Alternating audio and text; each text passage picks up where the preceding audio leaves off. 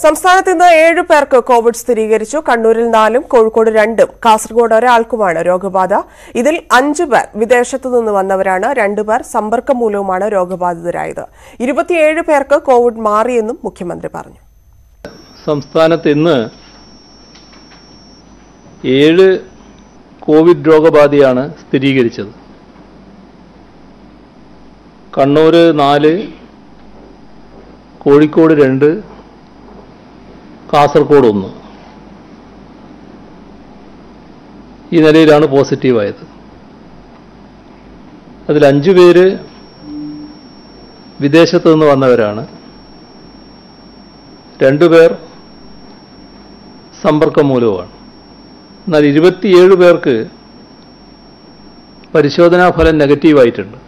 അതിൽ 147 പേർ ഇപ്പോൾ ചികിത്സയിലാണ്. കോവിഡ് രോഗികളുടെ എണ്ണം അനുസരിച്ച് സംസ്ഥാനത്തെ 4 മേഖലകളായി തിരിക്കും. 1ാം മേഖലയായ മലപ്പുറം, കോഴിക്കോട്, കണ്ണൂർ, കാസർഗോഡ് ജില്ലകളിൽ കർശന നിബന്ധനകൾ മെയ് 3 വരെ തുടരും.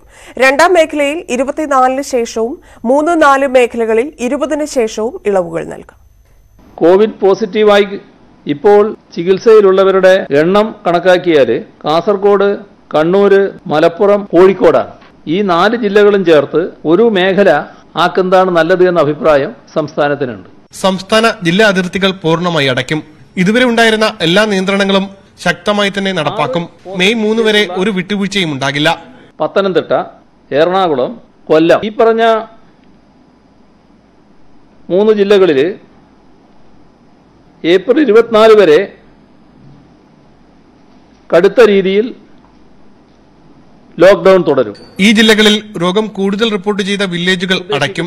അവശ്യ വസ്തുക്കൾ എത്തിക്കാൻ ഒരു വഴി മാത്രം തുറക്കും. 24 ശേഷം സാഹചര്യം പരിശോധിച്ച് 2ാം മേഖലയിലെ ഇളവുകൾ തീരുമാനിക്കും.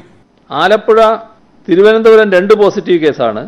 പാലക്കാട് 2, തൃശൂർ 1, വയനാട് 1. ഈ മേഖലയിൽ ഭാഗികമായി സാധാരണ ജീവിതം അനുവദിക്കും. 20 മുതൽ കടകളും ഹോട്ടലുകളും രാത്രി 7 വരെ തുറക്കും. കോട്ടയവും ഇടുക്കിയും ഈ 2 ജില്ലയെയും മറ്റൊരു മേഖലയായി തരംതിരിക്കും. ജില്ല വിട്ടുള്ള യാത്ര അനുവദിക്കില്ല. ആവശ്യമായ സുരക്ഷാ ക്രമീകരണങ്ങളോടെ സാധാരണ ജീവിതം അനുവദിക്കാനാണ് ഉദ്ദേശിക്കുന്നത്. ന്യൂസ് 18 തിരുവനന്തപുരം. ഇടുക്കി, കോട്ടയം ജില്ലകളിലാണ് സാധാരണ ജീവിതം സാധ്യമാക്കുന്ന തരത്തിൽ ഇളവുകൾ അനുവദിക്കുന്നത്. ഇവിടെ കടകൾ തുറക്കാനും ഹോട്ടലുകൾ പ്രവർത്തിക്കാനും അനുവാദം നൽകും. 3ാം മേഖലയിലെ 5 ജില്ലകളിൽ ഭാഗികമായും ജനജീവിതം അനുവദിക്കും. 20 ശേഷമാണ് ഇളവുകൾ നടപ്പാക്കുക. ജനങ്ങൾക്ക് സ്വാഭാവിക ജീവിതം നയിക്കാൻ സഹായകമായ രീതിയിൽ ചില മേഖലകളിൽ ഇളവുകൾ നൽകേണ്ടതായി വരും. ഹോട്ട്സ്പോട്ട് പ്രദേശങ്ങൾ ഒഴിവാക്കി ബാക്കി സ്ഥലങ്ങളിൽ സുരക്ഷാ ക്രമീകരണങ്ങൾ പാലിച്ച് കേന്ദ്ര ഗവൺമെന്റ് മാനദണ്ഡങ്ങൾക്കനുസൃതമായി നിർമ്മാണ മേഖലയിൽ പ്രവർത്തനം പുനരാരംഭിക്കാനാണ് ഉദ്ദേശിക്കുന്നത്. ഓരോ പ്രവൃത്തി സ്ഥലത്തും എത്തുന്ന തൊഴിലാളികളുടെ ആരോഗ്യ പരിശോധന നിർബന്ധമാണ്. വ്യവസായ സ്ഥാപനങ്ങൾ പ്രവർത്തനം പുനരാരംഭിക്കണം. ഇത്തരം സ്ഥാപനങ്ങളിൽ പ്രത്യേക എൻട്രി പോയിന്റുകൾ വേണം. ജീവനക്കാർക്ക് ആരോഗ്യ പ്രശ്നങ്ങളില്ലെന്ന് ഉറപ്പുവരുത്താനാവണം. ഈ പ്രത്യേക താമസ സൗകര്യം ഇല്ലാത്ത കമ്പനികൾ ജീവനക്കാർക്ക് വരുന്നതിനും പോകുന്നതിനും വാഹന സൗകര്യം ഏർപ്പെടുത്തണം. 50% തൊഴിലാളികളെ മാത്രമേ പരമാവധി ഒരവസരത്തിൽ പ്രവർത്തിപ്പിക്കാവൂ. ശേഖരിച്ചു വെച്ച കശുവണ്ടി കാസർഗോഡ്, കണ്ണൂർ ജില്ലകളിൽ കിടക്കുന്നുണ്ട്. അത് കൊല്ലത്തേക്ക് എത്തിക്കുന്നതിന് പ്രത്യേക അനുമതി നൽകും. സിനിമാശാലകൾ, ആരാധനാലയങ്ങൾ, ജില്ലാ അതിർത്തികൾ എന്നിവ അടഞ്ഞു കിടക്കും. ഏപ്രിൽ 20 മുതൽ ഇടപെട്ട ദിവസങ്ങളിൽ വാഹനങ്ങൾ ഓടുന്നതിന് ഒരു ക്രമീകരണം ഉദ്ദേശിക്കുന്നുണ്ട്. അത് ഒറ്റ ഇരട്ടയക്ക നമ്പർ വാഹനങ്ങൾ ഓടാൻ അനുവദിക്കുന്ന രീതിയിലാണ് ക്രമീകരണം ഉണ്ടാവുക. സ്ത്രീകൾ ഓടിക്കുന്ന വാഹനത്തിന് ഇളവുകൾ ഉണ്ടാവും. നിർമ്മാണ പ്രവർത്തനങ്ങൾ തുടങ്ങാം. റബ്ബർ സംസ്കരണ യൂണിറ്റുകൾക്ക് പ്രവർത്തനാനുമതി നൽകും. അപ്പോൾ എല്ലാ പ്രദേശങ്ങളിലും കാർഷിക വൃത്തി അനുവദിക്കും. ഇപ്പോൾ വെളിച്ചെണ്ണ ഉൽപാദനം അതുകൂടി ഉൾപ്പെടുത്തുകയാണ്. ഏലവും കൂടി ഇതിൽ ഉൾപ്പെടുത്തുന്നു. 50% തൊഴിലാളികളെ വെച്ചുകൊണ്ടാണ് ഒരു ഘട്ടത്തിലുള്ള പ്രവർത്തനം തോട്ടങ്ങളിൽ നടത്തുക. തൊഴിലുറപ്പ് പദ്ധതി, അയ്യങ്കാളി തൊഴിലുറപ്പ് പദ്ധതി ഉൾപ്പെടെ ഇത് സംസ്ഥാനത്ത് പുനരാരംഭിക്കും. കടകൾ, റെസ്റ്റോറന്റുകൾ എന്നിവ 7 മണി വരെ പ്രവർത്തിക്കൂ. ബാർബർ ഷാപ്പുകൾ മെയ് 3 വരെ കോസ്മെറ്റിക്സ് ഉപയോഗിച്ചുള്ള സൗന്ദര്യ വർധന സേവനങ്ങളില്ലാതെ ശനി ഞായർ ദിവസങ്ങളിൽ പ്രവർത്തിപ്പിക്കാം. AC ഉപയോഗിക്കരുത്. 2-ൽ കൂടുതൽ ആളുകൾ ഷോപ്പിൽ കാത്തിരിക്കാൻ പാടില്ല. ന്യൂസ് 18 തിരുവനന്തപുരം. കണ്ണൂർ ചെറുവാഞ്ചേരിയിലെ ഒരു കുടുംബത്തിലെ 10ാമത്തെ ആൾക്കും ഇന്ന് കോവിഡ് സ്ഥിരീകരിച്ചു. ഇന്ന് കുടുംബത്തിലെ ഒരാൾക്കാണ് കോവിഡ് സ്ഥിരീകരിച്ചത്. കണ്ണൂരിലാകെ 84 പേർക്കാണ് ഇതുവരെ കോവിഡ് സ്ഥിരീകരിച്ചത്. കോവിഡ് വൈറസ് ബാധയെ തുടർന്ന് കളമശ്ശേരി മെഡിക്കൽ കോളേജിൽ ചികിത്സയിലായിരുന്ന ആരോഗ്യവകുപ്പ് ജീവനക്കാരൻ രോഗം ഭേദമായി ആശുപത്രി വിട്ടു. ആരോഗ്യവകുപ്പിനും സർക്കാരിനും ജനപ്രതിനിധികൾക്കും നന്ദി രേഖപ്പെടുത്തിയായിരുന്നു മടങ്ങൽ. നെടുമ്പാശ്ശേരി വിമാനത്താവളത്തിൽ ജോലിക്കിടെയാണ് ജൂനിയർ ഹെൽത്ത് ഇൻസ്പെക്ടറായ അനീഷിന് രോഗബാധയുണ്ടായത്. ഏപ്രിൽ 20-ന് ശേഷം തെങ്ങൊരുക്കാൻ സർക്കാർ അനുമതി നൽകിയത് കള്ളുചെത്ത് മേഖലയ്ക്ക് നൽകുന്നത് വലിയ ആശ്വാസമാണ്. വിൽപ്പനയ്ക്ക് അനുമതിയില്ലെങ്കിലും തെങ്ങൊരുക്കാൻ കഴിഞ്ഞാൽ തന്നെ വലിയ നഷ്ടം ഒഴിവാകുമെന്നാണ് ഉടമകളുടെ നിലപാട്. തെങ്ങുടമകളുടെ പ്രതിസന്ധി ന്യൂസ് 18 കഴിഞ്ഞ ദിവസം റിപ്പോർട്ട് ചെയ്തിരുന്നു. ലോക്ഡൌണിനെ തുടർന്ന് കള്ളുഷാപ്പുകൾ പൂട്ടിയതിനൊപ്പം ചെത്തും നിർത്തിവെച്ചത് കർഷകരെ പ്രതിസന്ധിയിലാക്കിയിരുന്നു. ചെത്താനായി തെങ്ങിൻ കുലയിൽ ഒരുക്കിയ മാട്ടം അഴിച്ചുവെച്ചതാണ് കർഷകരെ ആശങ്കയിലാക്കിയിരുന്നത്. പിന്നീട് കള്ളുഷാപ്പുകൾ തുറക്കാൻ അനുമതി നൽകിയാലും മാട്ടം കെട്ടി കള്ളുൽപാദിപ്പിക്കാൻ 20 ദിവസത്തിലേറെ സമയം വേണമെന്നതാണ് ആശങ്കയ്ക്ക് കാരണമായത്. അതുകൊണ്ടുതന്നെ തെങ്ങൊരുക്കാൻ അനുമതി വേണമെന്നായിരുന്നു ആവശ്യം. സർക്കാർ ഇക്കാര്യം അംഗീകരിച്ചത് 4000-ലേറെ വരുന്ന ചെത്തുതൊഴിലാളികൾക്കും തോട്ടം ഉടമകൾക്കും പാട്ടം എടുത്തവർക്കും ഒരുപോലെ ആശ്വാസമായി. ഏപ്രിൽ 20-ന് ശേഷമാണ് തെങ്ങൊരുക്കാൻ അനുമതി ഉണ്ടാവുക. എന്നാൽ സർക്കാർ തുടർ അനുമതി ലഭിക്കുന്നതുവരെ കള്ളെടുക്കാനോ വിപണനം നടത്താനോ പാടില്ല. പാലക്കാട് ചിറ്റൂർ മേഖലയിൽ 1.5 ലക്ഷം തെങ്ങുകൾ ചെത്തുന്നുണ്ട് എന്നാണ് ഔദ്യോഗിക കണക്ക്. ന്യൂസ് 18 പാലക്കാട്. പ്രവാസികൾക്ക് 3% പലിശയ്ക്ക് സ്വർണ്ണപ്പണയ വായ്പ നൽകും. കേരള ബാങ്ക് വഴിയാണ് 3% പലിശയ്ക്ക് വായ്പ നൽകുക.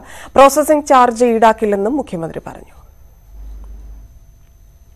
മറ്റു രാജ്യങ്ങളെ അപേക്ഷിച്ച് രാജ്യത്ത് കോവിഡ് മരണനിരക്ക് കുറവാണെന്ന് ആരോഗ്യ മന്ത്രാലയം. രാജ്യത്ത് 3.3% കോവിഡ് മരണനിരക്ക്. റാപ്പിഡ് ടെസ്റ്റിംഗ് കിറ്റുകൾ രോഗനിർണയത്തേക്കാൾ ഉപരിയായി ഹോട്ട്സ്പോട്ടുകളിൽ നിരീക്ഷണത്തിനായതിനാലാണ് ഉപയോഗിക്കുന്നതെന്ന് ആരോഗ്യ മന്ത്രാലയം വ്യക്തമാക്കി. ലോക്ഡൌൺ കാലത്ത് ടിക്കറ്റ് ബുക്ക് ചെയ്തവർക്ക് തുക മടക്കി നൽകാൻ വിമാന കമ്പനികൾക്ക് വ്യോമയാന മന്ത്രാലയം നിർദ്ദേശം നൽകി. രാജ്യത്ത് കോവിഡ് ബാധിതരിൽ 11.02% പേർ രോഗമുക്തി നേടിയെന്നാണ് ആരോഗ്യ മന്ത്രാലയത്തിന്റെ കണക്ക്. മരണനിരക്ക് 3.3% മാത്രമാണ്. നേരത്തെ കോവിഡ് റിപ്പോർട്ട് ചെയ്ത 17 സംസ്ഥാനങ്ങളിലെ 27 ജില്ലകളിൽ പുതിയ കേസുകളില്ല. 325 ജില്ലകൾ കോവിഡ് മുക്തമാണെന്നും ആരോഗ്യ മന്ത്രാലയം ജോയിന്റ് സെക്രട്ടറി പറഞ്ഞു. 325 ऐसे जिले हैं जहां पर कोई भी केस नहीं आया है. हमारी केस फैटेलिटी रेट अगर 3.3% है तो हमारी percentage of people who have recovered so far is around 12.02%. Rapid testing കിറ്റുകൾ രോഗനിർണയത്തേക്കാൾ ഉപരിയായി ഹോട്ട്സ്പോട്ടുകളിൽ നിരീക്ഷണത്തിനായാണ് ഉപയോഗിക്കുന്നതെന്നും ICMR പറഞ്ഞു. രാജ്യത്ത് പരിശോധന കുറവാണെന്ന് പറയാനാകില്ല. ലോക്ഡൌൺ കാലത്ത് ടിക്കറ്റ് ബുക്ക് ചെയ്തവർക്ക് തുക മടക്കി നൽകാൻ വിമാന കമ്പനികൾക്ക് വ്യോമയാന മന്ത്രാലയം നിർദ്ദേശം നൽകി. ക്യാൻസലേഷൻ ഫീസും ഈടാക്കാൻ പാടില്ല. ആമസോൺ, ഫ്ലിപ്കാർട്ട്, സ്നാപ്ഡീൽ തുടങ്ങി ഓൺലൈൻ വഴി ഏപ്രിൽ 20 മുതൽ ഉൽപ്പന്നങ്ങൾ വിൽക്കാൻ അനുമതി നൽകി. ഇലക്ട്രോണിക്സ്, സ്റ്റേഷനറി ഉൽപ്പന്നങ്ങൾ വിൽക്കാനാണ് അനുമതി നൽകിയിരിക്കുന്നത്. News desk news 18. ലക്ഷദ്വീപിൽ കോവിഡ്-19-നെതിരെ ശക്തമായ മുൻകരുതലുമായി സർക്കാർ. ദ്വീപിൽ ഇതുവരെ ആർക്കും കോവിഡ് സ്ഥിരീകരിച്ചിട്ടില്ല. എന്നാലും കവരത്തിയിൽ 30 ബെഡുകളുള്ള കോവിഡ് ആശുപത്രി തയ്യാറായിട്ടുണ്ട്. ഓരോ ദ്വീപിലും സജ്ജീകരിച്ച വാർഡുകളുടെ ഏകോപന പ്രവർത്തനങ്ങൾ ആരോഗ്യവകുപ്പ് വിലയിരുത്തി. കോവിഡ് സ്ഥിരീകരിച്ചിട്ടില്ലെങ്കിലും ലക്ഷദ്വീപും അടച്ചിടലിലാണ്. എല്ലാ ദ്വീപുകളും ലക്ഷദ്വീപ് പോലീസിന്റെയും ഇന്ത്യ റിസർവ് ബറ്റാലിയന്റെയും കർശന നിരീക്ഷണത്തിൽ. കേരളത്തിൽ ചികിത്സയ്ക്കായി പോയവരും ലക്ഷദ്വീപിൽ അവധിക്കാലം ചെലവഴിക്കാനെത്തിയവരും കുടുങ്ങിക്കിടക്കുന്നത് പ്രതിസന്ധിയാണ്. എന്നാലും കപ്പൽ വ്യോമഗതാഗതം ഉടൻ ആരംഭിക്കില്ല. ദ്വീപിനുള്ളിൽ ചെറിയ തോതിൽ യാത്ര അനുവദിക്കാൻ ഭരണകൂടം ആലോചിക്കുന്നുണ്ട്. ലോക്ഡൌൺ മൂലം ജോലിയില്ലാതായവർക്കും അന്യസംസ്ഥാന തൊഴിലാളികൾക്കും ദിവസം 300 രൂപ വീതം പ്രഖ്യാപിച്ചു. റേഷൻ കാർഡ് ഉടമകൾക്ക് 15 കിലോ സൗജന്യ അരി വിതരണവും ആരംഭിച്ചിട്ടുണ്ട്. എസെൻഷ്യൽ കമ്മോഡിറ്റീസിന്റെ അവൈലബിലിറ്റി ഈ നമ്മുടെ സഹകരണ സംഘത്തിലേക്ക് എല്ലാ ദ്വീപിലുള്ള സഹകരണ സംഘത്തിലേക്കും ആവശ്യമായ എല്ലാ എസെൻഷ്യൽ കമ്മോഡിറ്റീസും എത്തിച്ചു കൊടുക്കാനും ഇന്ന് 2 മാസത്തേക്കുള്ള സ്റ്റോക്കുകൾ ഉറപ്പുവരുത്തിക്കൊണ്ടുള്ള രീതിയിലേക്കുള്ള നീക്കങ്ങളാണ് നടത്തിക്കൊണ്ടിരുന്നത്. ദ്വീപ് നിവാസികളുടെ പ്രധാന വരുമാന മാർഗമായ മത്സ്യബന്ധന മേഖല കടുത്ത പ്രതിസന്ധിയിലാണ്. മെയ് വരെ സജീവമായി നീളുന്ന മത്സ്യബന്ധനമാണ് ഇല്ലാതായത്. മത്സ്യങ്ങളുടെ കയറ്റുമതിയും മൊത്തവിപണിയും അനുബന്ധ ജോലികളും പൂർണ്ണമായും നിലച്ചു. സമഗ്ര പുനരധിവാസ പാക്കേജ് നൽകണമെന്ന മത്സ്യത്തൊഴിലാളികളുടെ ആവശ്യം ശക്തമാണ്. News desk, news 18. ലോകത്ത് കോവിഡ് ബാധിതരുടെ എണ്ണം 21 ലക്ഷം കടന്നു. 1,37,000-ലേറെ പേരാണ് ഇതുവരെ മരിച്ചത്. അമേരിക്കയിൽ മാത്രം മരണം 28,000-ലേറെയാണ്. തുടർച്ചയായ 3-ാം ദിവസവും അമേരിക്കയിൽ 2,000-ലേറെ മരണം റിപ്പോർട്ട് ചെയ്തു. ബ്രിട്ടനിൽ മരണം 14,000-ോട് അടുക്കുകയാണ്. രോഗം പൊട്ടിപ്പുറപ്പെട്ട ഘട്ടത്തിൽ ഇറ്റലിയെ സഹായിക്കാതിരുന്ന യൂറോപ്യൻ യൂണിയൻ ക്ഷമ ചോദിച്ചു. കോവിഡ് വ്യാപനത്തോടെ അമേരിക്കയിൽ തൊഴിലില്ലായ്മ വേതനം ആവശ്യപ്പെട്ട് വിവരങ്ങൾ കൈമാറിയത് 5.25 മില്യൺ ആളുകളാണെന്ന റിപ്പോർട്ടുകൾ പുറത്തുവന്നു. അതിനിടെ വിവിധ സ്റ്റേറ്റുകളിൽ തുറക്കുന്നതിനുള്ള മാർഗനിർദ്ദേശങ്ങൾ US പ്രസിഡന്റ് ഡൊണാൾഡ് ട്രംപ് വൈകാതെ പ്രഖ്യാപിക്കും. കോവിഡ് കാലത്ത് പട്ടിണി മരണവും. ബംഗ്ലാദേശ് തീരത്ത് കുടുങ്ങിപ്പോയ 24 റോഹിംഗ്യൻ അഭയാർത്ഥികൾ വിശന്നു മരിച്ചു. വിശന്നു മരിച്ച കുരുന്നിന്റെ വാടിത്തളർന്ന ശരീരം കൈകളിൽ കോരിയെടുത്ത് ഈ അച്ഛനും അമ്മയും കരയുന്നത് ഒരിറ്റ് വെള്ളം പോലും പിഞ്ചുകുഞ്ഞിന് കൊടുക്കാൻ കഴിയാതെ പോയതിന്റെ വേദനയിലാണ്. 2 മാസം മുൻപ് ബംഗ്ലാദേശിലേക്ക് പുറപ്പെട്ടതായിരുന്നു 406 പേരുള്ള സംഘം. ലോകം മുഴുവൻ കോവിഡ് പടർന്നപ്പോൾ കപ്പൽ മലേഷ്യൻ തീരത്ത് അടുപ്പിക്കാൻ ശ്രമിച്ചു. പക്ഷേ മലേഷ്യ അനുവദിച്ചില്ല. നടുക്കടലിൽ കുടുങ്ങിപ്പോയ സംഘം 2 മാസമായി ഭക്ഷണവും വെള്ളവുമില്ലാതെ വലഞ്ഞു. സ്ത്രീകളും കുട്ടികളുമാണ് കപ്പലിൽ കൂടുതലായി ഉണ്ടായിരുന്നത്. വിശപ്പും ദാഹവും സഹിക്കാതെ ആയപ്പോൾ പരസ്പരം ആക്രമിച്ചതായും ഇവർ പറയുന്നു. ഇന്നലെ രാത്രിയാണ് ബംഗ്ലാദേശ് തീരസേനയുടെ നിരീക്ഷണത്തിൽ കപ്പൽ പെടുന്നത്. തുടർന്ന് തീരത്തടുപ്പിക്കാൻ അനുമതി നൽകി. 24 മൃതദേഹങ്ങളാണ് ഈ കപ്പലിൽ നിന്നും ലഭിച്ചത്. കുടിവെള്ളം പോലും കിട്ടാതെയായിരുന്നു മരണം. എഴുന്നേറ്റ് നിൽക്കാൻ പോലും പലർക്കും കഴിയുന്നുണ്ടായിരുന്നില്ല. 50ഓളം കുട്ടികളുടെ ആരോഗ്യാവസ്ഥയിൽ ആശങ്കയുമുണ്ട്. കൂടുതൽ കപ്പലുകൾ കടലിൽ കുടുങ്ങിപ്പോയിട്ടുണ്ടാകാമെന്നാണ് നിഗമനം. News desk, news 18. ആഗോള സാമ്പത്തിക വളർച്ചാ നിരക്ക് -3 വരെയായി താഴാമെന്ന് IMF. ലോക ചരിത്രത്തിലെ ഏറ്റവും വലിയ തിരിച്ചടിയാണ് വരാനിരിക്കുന്നത്. സാമ്പത്തിക തകർച്ച ഭയന്ന് ഇപ്പോൾ വിപണികൾ തുറക്കാൻ ശ്രമിച്ചാൽ മരണനിരക്ക് കുത്തനെ ഉയരുമെന്നും IMF മുന്നറിയിപ്പ് നൽകി. ഏപ്രിലാണ് ഏറ്റവും ക്രൂരമായ മാസമെന്ന് TS ഏലിയറ്റിന്റെ കവിത ഉദ്ധരിച്ചാണ് IMF മേധാവി ക്രിസ്റ്റലീന ജോർജിയവ ലോക സാമ്പത്തിക സ്ഥിതി അവതരിപ്പിച്ചത്. ആഗോള ചരിത്രത്തിലെ ഏറ്റവും മോശമാസമായി 2020 ഏപ്രിൽ മാറി. സാമ്പത്തിക വളർച്ച ഉണ്ടാകില്ല എന്ന് മാത്രമല്ല, മുൻവർഷത്തേക്കാൾ 3% താഴേക്ക് പോവുകയും ചെയ്യും. അങ്ങനെ വന്നാൽ ലോകത്തെ ഒരു രാജ്യത്തിനും പിടിച്ചു നിൽക്കാൻ കഴിയാത്ത സ്ഥിതിയുണ്ടാകും. വ്യാപാരവും വ്യവസായവും ഇപ്പോൾ പുനരാരംഭിക്കാൻ ശ്രമിച്ചാൽ മരണനിരക്ക് കുത്തനെ ഉയരും. We will just get a resurgence of the epidemic and it could be even worse than the first time. 3 മാസം മുൻപ് ലോകത്തെ 160 രാജ്യങ്ങളുടെ വളർച്ചാ നിരക്ക് ഉയരുമെന്നായിരുന്നു IMFന്റെ പ്രവചനം. 170 രാജ്യങ്ങളുടെ വളർച്ച നെഗറ്റീവാകുമെന്നാണ് പുതിയ വിലയിരുത്തൽ. IMFന് ലഭ്യമായ പരമാവധി തുകയായി $1,00,000 കോടി വിവിധ രാജ്യങ്ങൾക്ക് വീതിച്ചു നൽകും. International desk, news 18. Covid virus കണ്ടെത്താനുള്ള പുതിയ ഉപകരണങ്ങൾ ശ്രീചിത്ര ഇൻസ്റ്റിറ്റ്യൂട്ട് വികസിപ്പിച്ചു. RT ലാബ് സാങ്കേതികവിദ്യ ഉപയോഗിച്ച് പ്രവർത്തിക്കുന്ന പരിശോധന കിറ്റാണ് വികസിപ്പിച്ചത്. ചിത്ര ജീൻ ലാബ് N എന്ന പേരിലാണ് ഉപകരണം. 10 മിനിറ്റിൽ പരിശോധനാ ഫലം ലഭിക്കുമെന്നതാണ് ഉപകരണത്തിന്റെ പ്രത്യേകതയെന്ന് ശ്രീചിത്ര ഇൻസ്റ്റിറ്റ്യൂട്ട് അറിയിച്ചു. മുഖ്യമന്ത്രിയുടെ ദുരിതാശ്വാസ ഫണ്ടിനെതിരെ ഉന്നയിച്ച ആരോപണം തിരുത്തി KM ഷാജി MLA. കൊലപാതക കേസിലെ അഭിഭാഷകർക്കായി ഏതു ഫണ്ടാണ് ചെലവഴിച്ചത് എന്നാണ് ചോദ്യം. ദുരിതാശ്വാസ ഫണ്ടിൽ നിന്ന് അല്ലെങ്കിലും സർക്കാർ പണമാണ് ചെലവഴിച്ചത്. ഷാജിക്ക് പിന്തുണയുമായി PK കുഞ്ഞാലിക്കുട്ടിയും രംഗത്തെത്തി. കൊലപാതക കേസുകളിൽ പ്രതികളുടെ അഭിഭാഷകർക്ക് പണം നൽകാൻ മുഖ്യമന്ത്രിയുടെ ദുരിതാശ്വാസ ഫണ്ട് ഉപയോഗിക്കുന്നുവെന്ന ആരോപണമാണ് ഷാജി തിരുത്തിയത്. ഏത് ഫണ്ടിൽ നിന്നാണെന്നതല്ല പ്രശ്നം, സർക്കാർ പണമാണോ എന്നാണ് ചോദ്യമെന്ന് ഷാജി പറഞ്ഞു. സർക്കാരിന്റെ പൈസ ദുരിതാശ്വാസ നിധിയാണെങ്കിലും സർക്കാരിന്റെ ഫണ്ടാണെങ്കിലും അത് ജനങ്ങളുടെ പൈസയാണ്. കെ എം ഷാജിയുടെയോ ബഹുമാനപ്പെട്ട മുഖ്യമന്ത്രിയുടെയോ വീട്ടിലെ പൈസയല്ല. അതാണ് എന്റെ പോയിന്റ്. അത് ആ ഹെഡ് ഒന്ന് മാറിയിട്ടുണ്ടാവും, അത് ചെക്ക് ചെയ്താൽ മതി. ഒക്കെ ടെക്നിക്കൽ ഇഷ്യൂ. ദുരിതാശ്വാസ ഫണ്ടിലെ പണം ഇടത് നേതാക്കളുടെ ബാങ്ക് കടം വീട്ടാൻ ഉപയോഗിച്ചിട്ടുണ്ട്. പണം നൽകുന്നവർക്ക് ചോദിക്കാനും അവകാശമുണ്ട്. പ്രളയവും കോവിഡും വന്നാലും രാഷ്ട്രീയം പറയും. പിണറായി വിജയൻ മഴുവെറിഞ്ഞുണ്ടാക്കിയതല്ല കേരളം. പിണറായി വിജയൻ മഴുവെറിഞ്ഞുണ്ടാക്കിയതല്ല കേരളം. വെറുതെ തെറ്റിദ്ധരിക്കരുത്. ഒരു ഓക്കി വന്നാലും പ്രളയം വന്നാലും പിന്നെ ഈ കോവിഡ് വന്നിട്ടൊന്നും ഞങ്ങളുടെ രാഷ്ട്രീയ ധാരണകൾക്ക് അല്ലെങ്കിൽ കാഴ്ചപ്പാടുകൾക്ക് മൊറട്ടോറിയം പ്രഖ്യാപിക്കാമെന്ന് ദയവേത് പിണറായി വിജയൻ വിചാരിക്കും. പാർട്ടി ഓഫീസിലെ സഹപ്രവർത്തകന്മാരല്ല ഈ ബാക്കിയുള്ള പ്രതിപക്ഷത്തിരിക്കുന്നവരെന്ന് മനസ്സിലാക്കുന്നു. കെ എം ഷാജിക്ക് പിന്തുണയുമായി പി കെ കുഞ്ഞാലിക്കുട്ടി എം പിയും രംഗത്തെത്തി. ഒരു പോസ്റ്റ് ഇടുകയും ചെയ്താൽ അത് ആരോഗ്യകരമായ വിമർശനമായി കണക്കാക്കണം. അതൊരു പിന്നെ അദ്ദേഹത്തിൻ്റെതായ ശൈലിയിൽ പറഞ്ഞാൽ അത് ആവിഷ്കാര സ്വാതന്ത്ര്യമാണ്. അതനുസരിച്ച് പറഞ്ഞു. അതിന് പ്രകോപനം, മുഖ്യമന്ത്രിക്ക് അതിൽ പ്രകോപനം ഉണ്ടാവുകയല്ല വേണ്ടത്, വിമർശനങ്ങളെ ആരോഗ്യകരമായി എടുത്ത് ചർച്ച ചെയ്യാണ് വേണ്ടത്. വാർത്താ സമ്മേളനത്തിൽ മുഖ്യമന്ത്രി കടന്നാക്രമിച്ചതോടെ വിമർശനം രാഷ്ട്രീയ വിജയം കണ്ടു എന്ന നിലപാടിലാണ് K M Shaji. Muhammad Shaheed, news 18 Kozhikode.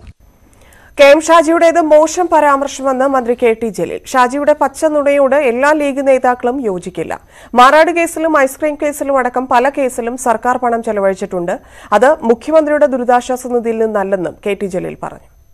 മുഖ്യമന്ത്രിയുടെ ദുരിതാശ്വാസ നിധിയിൽ നിന്ന് ഇത്യാദി കാര്യങ്ങൾക്ക് പണം ചെലവാക്കാൻ UDF സർക്കാരിനോ LDF സർക്കാരിനോ സാധിക്കില്ല. അതിന് ചില ക്രൈറ്റീരിയകളുണ്ട്. സത്യസന്ധമല്ലാത്ത കാര്യങ്ങൾ ജനങ്ങളോട് പറയുന്നത് മാന്യമാണോ എന്ന് ലീഗ് നേതൃത്വം ആലോചിക്കണം. കാരണം ലീഗിനോട് അഫിലിയേറ്റ് ചെയ്ത് നിൽക്കുന്ന പല മതസമുദായ സംഘടനകളും ഇതിനകം തന്നെ അവരാൽ കഴിയുന്ന സഹായങ്ങളുടെ പരമാവധി നൽകാൻ ശ്രമിച്ചു. ഇത്തരത്തിലുള്ള പ്രസ്താവനകൾ കേരളീയ സമൂഹം പുച്ഛിച്ചു തള്ളുകയുള്ളൂ. സ്പ്രിംഗ്ലർ കരാറിൽ അന്വേഷണം ആവശ്യപ്പെട്ട് BJP സംസ്ഥാന അധ്യക്ഷൻ കെ സുരേന്ദ്രൻ ഗവർണർക്ക് നിവേദനം നൽകി. സ്പ്രിംഗ്ലർ ഇടപാടിൽ ദുരൂഹതയും അസ്വാഭാവികതയുമുണ്ട്. കോവിഡിനെതിരായ പോരാട്ടത്തിൽ സർക്കാരിനെ പിന്തുണയ്ക്കുന്നതിനൊപ്പം തെറ്റുകൾ ചൂണ്ടിക്കാണിക്കേണ്ടത് കടമയാണെന്നും കെ സുരേന്ദ്രൻ പറഞ്ഞു. സ്പ്രിംഗ്ലർ കമ്പനിക്ക് ഡാറ്റ കൈമാറാനുള്ള സംസ്ഥാന ഗവൺമെന്റിന്റെ തീരുമാനത്തിൽ സംസ്ഥാനത്തെ ജനങ്ങൾക്കുള്ള ആശങ്ക ഞങ്ങൾ ഗവർണറെ ധരിപ്പിക്കുകയുണ്ടായി. ഈ ഇടപാടിൽ നടന്ന ക്രമവിരുദ്ധമായിട്ടുള്ള കാര്യങ്ങൾ അന്വേഷിക്കണമെന്നും ഭരണഘടനാ വിരുദ്ധമായിട്ടുള്ള കാര്യങ്ങൾ ഈ കാര്യത്തിൽ നടന്നിട്ടുണ്ടെന്നും ഞങ്ങൾ ഗവർണറെ ധരിപ്പിക്കുകയുണ്ടായി. സംസ്ഥാന ഗവൺമെൻറ് ദുരൂഹമായ നിലയിലാണ് ഈ കാര്യങ്ങൾ കൈകാര്യം ചെയ്യുന്നതെന്നും ഇത് സംബന്ധിച്ച് ശരിയായ വിശദീകരണം നൽകുന്നതിൽ സർക്കാർ പരാജയപ്പെട്ടുവെന്നും ഞങ്ങൾ ചൂണ്ടിക്കാണിക്കുകയുണ്ടായി. അതുകൊണ്ട് ഈ വിഷയത്തിൽ അടിയന്തരമായി ഇടപെടണം എന്നാണ് ഞങ്ങൾ ആവശ്യപ്പെട്ടിരുന്നത്. ബാക്കിയുള്ള കാര്യങ്ങൾ അദ്ദേഹമാണല്ലോ ചെയ്യേണ്ടത്. കോവിഡ് കാലത്തും രാഷ്ട്രീയം പറയുക തന്നെ വേണമെന്ന് പ്രഖ്യാപിച്ച പ്രതിപക്ഷം തെരഞ്ഞെടുപ്പിന് 1 വർഷം മാത്രം ശേഷിക്കെ സർക്കാരിനെ വിമർശിക്കാതെ വിടുന്നത് അപകടമാകുമെന്ന് തിരിച്ചറിഞ്ഞാണ് നീക്കം. പ്രതിപക്ഷ നേതാവ് രമേശ് ചെന്നിത്തല തുടർച്ചയായി നടത്തുന്ന വാർത്താ സമ്മേളനങ്ങൾക്ക് പുറമെ നയം പ്രഖ്യാപിച്ച് പി കെ കുഞ്ഞാലിക്കുട്ടിയും ഇന്ന് രംഗത്തെത്തി. ആദ്യ 2 പ്രളയകാലത്തും പ്രതിപക്ഷം രാഷ്ട്രീയം പറയാൻ അല്പം വൈകിയിരുന്നു. ജനങ്ങൾ കഷ്ടപ്പെടുമ്പോൾ വിമർശനം തിരിച്ചടിക്കുമോ എന്നതായിരുന്നു ഭയം. ഇത്തവണ കാത്തുനിൽക്കാതെ ആദ്യം മുന്നിലിറങ്ങിയത് പ്രതിപക്ഷ നേതാവ് രമേശ് ചെന്നിത്തലയാണ്. സ്പ്രിംഗ്ലർ കരാറിലൂടെ സർക്കാരിനെയും മുഖ്യമന്ത്രിയെയും സംശയത്തിന്റെ നിഴലിൽ നിർത്തുകയായിരുന്നു തന്ത്രം. ആദ്യം അവഗണിച്ച മുഖ്യമന്ത്രിക്ക് വിശദമായി മറുപടി പറയേണ്ടിയും വന്നു. ആ ആത്മവിശ്വാസത്തിൽ ഒരു പടി കൂടി കടന്നു ഇന്ന് പ്രതിപക്ഷ നേതാവ്. നിയമവകുപ്പിനെ അറിയിക്കാതെ നടത്തിയ കരാർ സംശയത്തിന്റെ നിഴലിൽ തന്നെയാണ്. ഒരു ഫയൽ പോലുമില്ലാതെയാണ് കരാർ ഉറപ്പിച്ചത്. ഞാൻ ഉന്നയിച്ച എല്ലാ ആരോപണങ്ങളും മുഖ്യമന്ത്രി ശരിവച്ചിരിക്കുകയാണ്. യഥാർത്ഥത്തിൽ അതൊരു കുറ്റസമ്മതമായിട്ട് വേണം കണക്കാക്കാൻ. തട്ടിപ്പ് നടത്തിയിട്ട് നിരവധി കമ്പനികൾ ഉള്ളതുകൊണ്ട് ഈ തട്ടിപ്പ് ഒരു തട്ടിപ്പല്ല എന്ന് മുഖ്യമന്ത്രി പറഞ്ഞാൽ എങ്ങനെ നമുക്ക് അംഗീകരിക്കാൻ കഴിയും? ഒരു വലിയ അഴിമതിയാണ്. ഇത് സമഗ്രമായ ഒരു അന്വേഷണം ഉണ്ടാകേണ്ടത് ഏറ്റവും അത്യാവശ്യമാണ്. കോവിഡ് കാലത്ത് വിമർശനം ഉണ്ടാകാത്ത കേരളം ഉണ്ടാകുമെന്ന് മുഖ്യമന്ത്രി കരുതരുത് എന്നായിരുന്നു പി കെ കുഞ്ഞാലിക്കുട്ടിയുടെ മറുപടി. മുഖ്യമന്ത്രിയെ പേരെടുത്തു പറഞ്ഞ് സമീപകാലത്തൊന്നും പി കെ കുഞ്ഞാലിക്കുട്ടി ഇങ്ങനെ വിമർശിച്ചിട്ടില്ല. കോവിഡ് പശ്ചാത്തലത്തിൽ സർക്കാരിനെ ഞങ്ങൾ നല്ലപോലെ പിന്തുണക്കുന്നുണ്ട് എന്ന് കരുതി ഒരു ഘട്ടത്തിലും സർക്കാരിനെ വിമർശിക്കുകയില്ല എന്നുള്ള ഒരു പ്രതീക്ഷ ഗവൺമെന്റിന് ഉണ്ടാവരുത്. കോവിഡ് പശ്ചാത്തലത്തിൽ യാതൊരു വിമർശനവും ഇങ്ങോട്ട് പാടില്ല, അങ്ങനെ വിമർശനമൊന്നും ഇല്ലാത്തൊരു കേരളം ഉണ്ടാവും എന്ന് മുഖ്യമന്ത്രിയും ഗവൺമെന്റും പ്രതീക്ഷിക്കരുത്. കുട്ടനാട് ചവറ ഉപതെരഞ്ഞെടുപ്പുകൾ ഉണ്ടാകാൻ സാധ്യതയില്ലെന്നാണ് വിലയിരുത്തൽ. പഞ്ചായത്ത് തെരഞ്ഞെടുപ്പും ചിലപ്പോൾ ഒരു വർഷത്തേക്ക് മാറ്റിയേക്കാം. അങ്ങനെയെങ്കിൽ ആദ്യം വരാൻ പോകുന്ന നിയമസഭാ തെരഞ്ഞെടുപ്പ് കൂടി മുന്നിൽ കണ്ടാണ് പ്രതിപക്ഷ നീക്കം. ന്യൂസ് 18 തിരുവനന്തപുരം.